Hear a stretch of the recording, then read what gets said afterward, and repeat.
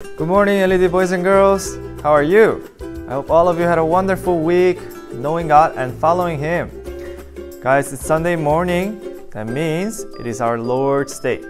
So let's all start worship together by praising our God with our worship songs.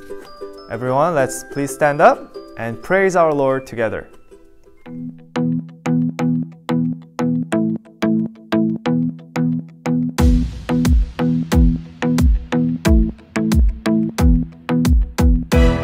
To think about the goodness of the Lord. He gives me everything I need and so much more. So I just want to lift my hands and say that I love Him. I just want to lift my heart in praise. And I want to be thankful. I want to be grateful. I want to remember everything that the Lord has done. I want to be thankful. I want to be grateful. I want to be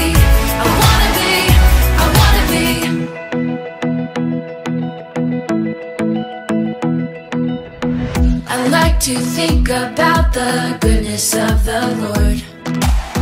He gives me everything I need and so much more. So I just want to lift my hands and say that I love Him. I just want to lift my heart in praise. And I want to be thankful. I want to be grateful. I want to remember everything that the Lord has done. I want to be thankful. I want to be grateful. I want to be thankful. I want to be grateful. I want to remember everything that the Lord has done. I want to be thankful. I want to be grateful. I want to be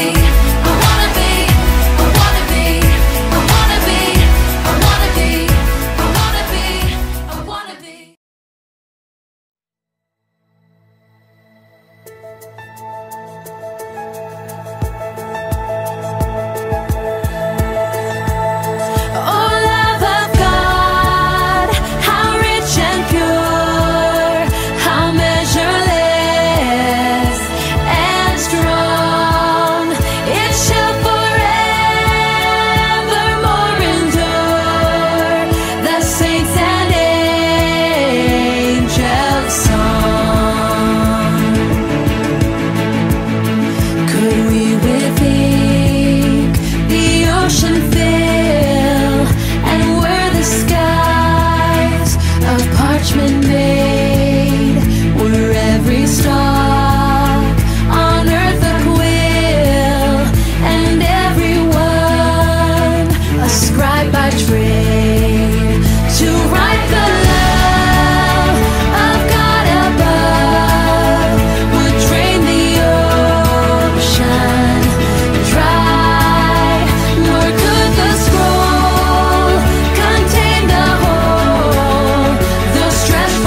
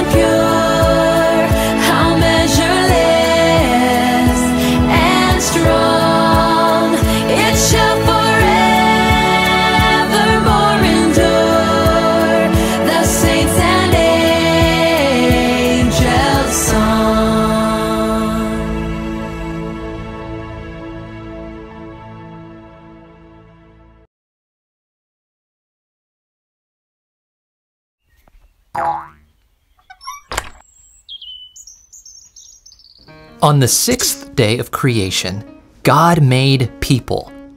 God said, "Let us make man in our own image. They will rule over the whole earth and all the creatures on the earth." So God created both male and female people in His image. God took dust from the ground and made a body. God breathed into the man, and the man became alive. God planted a garden in the land of Eden and put the man there. God told the man to work in the garden and take care of it. God provided food from the trees for the man to eat, and God provided a river to water the garden. Then God said, "You may eat from any of the trees in the garden, except for one." The garden had a tree in it called the tree of the knowledge of good and evil. God warned the man, "If you eat from that tree, you will die." Then God said, "It is not good for man to be alone." So God decided to make a helper for the man. God brought to the man the animals He had created, and the man gave names to all of the creatures. But none of the animals was a good helper for the man. So God made the man fall into a deep sleep. He took one of the man's ribs and created a woman. When the man saw the woman, he was very happy. "This one, at last," he said, "is bone of my bone and flesh of my flesh." The woman was a perfect helper for the man. She was his wife. The man's name was Adam, and his wife's name was Eve. God gave Adam and Eve good things. He put them in charge of the animals and provided everything they needed. God looked at everything He made, and it was very good. So on the seventh day of creation, God rested from His work.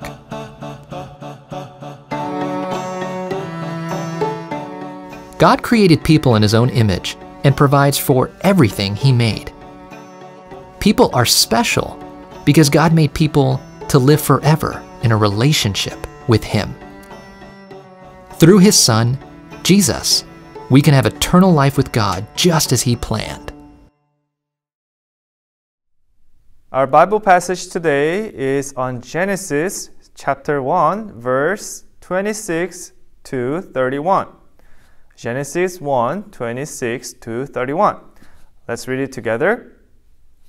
Then God said, "Let us make mankind in our image, in our likeness, so that they may rule over the fish in the sea and the birds in the sky, over the livestock and all the wild animals, and over all the creations that move along the ground." So God created mankind in His own image. The image of God He created them. Male and female He created them. God blessed them and said to them, "Be fruitful and increase in number. Fill the earth and subdue it. Rule over the fish in the sea and the birds in the sky and over every living creature that moves on the ground."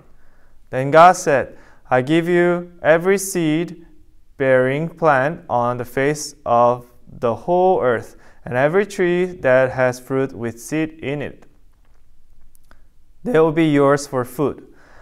And to all the beasts of the earth and all the birds, the sky, and all the creatures that move along the ground, everything that has the breath of life in it, I give every green plant for food." And it was so.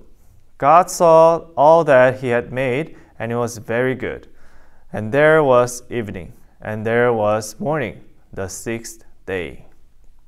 Everyone, our story point for today is this: God created people.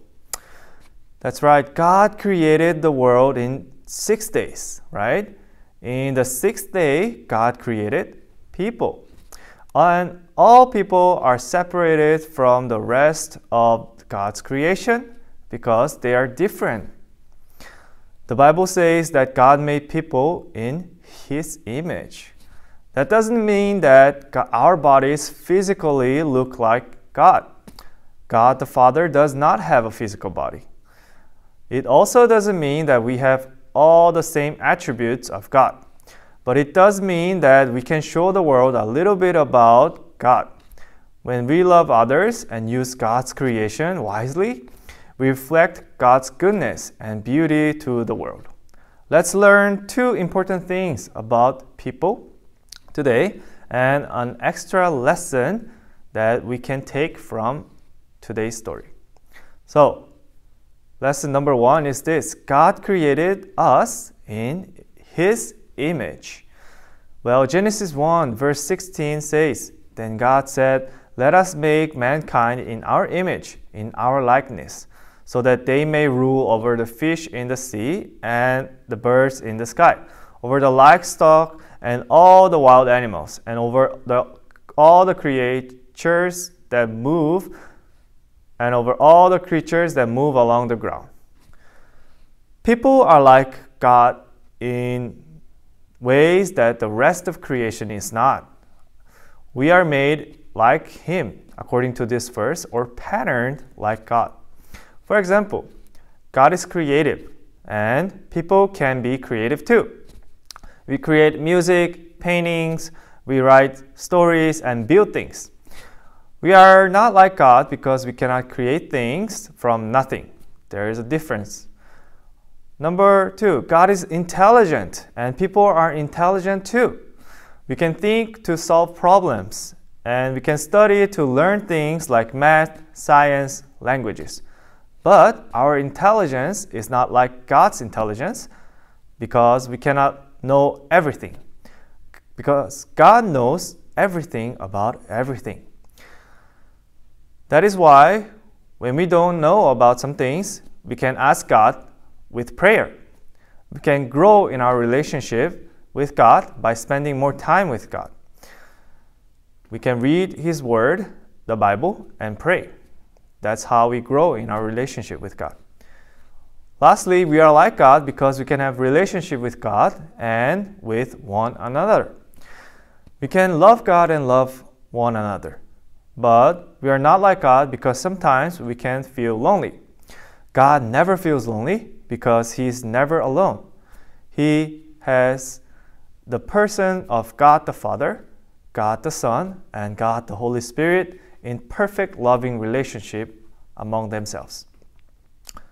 Number 2, God created us to be in relationship with Him. The first 2 people, Adam and Eve, they had a relationship with God. He talked with them and gave them everything they needed. People are special among God's creation because God made people to live forever in a relationship with Him. God wants people to know Him and to love Him. God shows people His love by providing what we need. Look what He said in Genesis chapter 1, verse 28. It says, God blessed them and said to them, "Be fruitful and increase in number. Fill the earth and subdue it.